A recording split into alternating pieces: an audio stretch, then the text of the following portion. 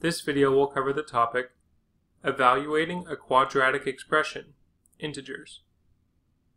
When evaluating a quadratic expression, we will substitute the value assigned to the variable in for the variable. Then, we will proceed to simplify as much as possible. I'm not sure I understand. What exactly is a quadratic expression? A quadratic expression is a polynomial that has a degree of 2. This looks like ax squared plus bx plus c, where a, b, and c represent constant numerical coefficients in front of the variables. For a polynomial expression to be considered quadratic, 2 must be the largest exponent in the polynomial.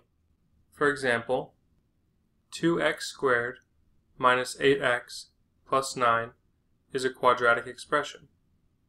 Notice how the degree, or largest exponent, of the polynomial is 2. Let's work through an example problem. We are asked to evaluate the following expression when n is equal to -4. n squared plus 6n plus 3. The first thing we will do is substitute -4 for n. Since n equals -4 is an essential piece to solve this problem. Simplifying this would result in -16 minus 24 plus 3, right? Well, not quite. -4 squared equals -4 times -4, which is equal to +16, since the product of two negative numbers results in a positive number. Oh yeah, that's right. This means we get 16 minus 24 plus 3, right? Exactly. This simplifies even further to -5. Let's try another example.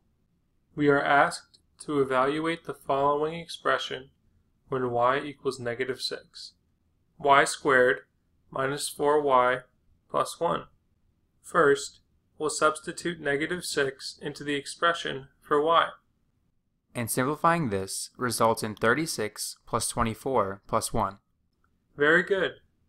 And when we simplify further, the expression results in a final answer of 61.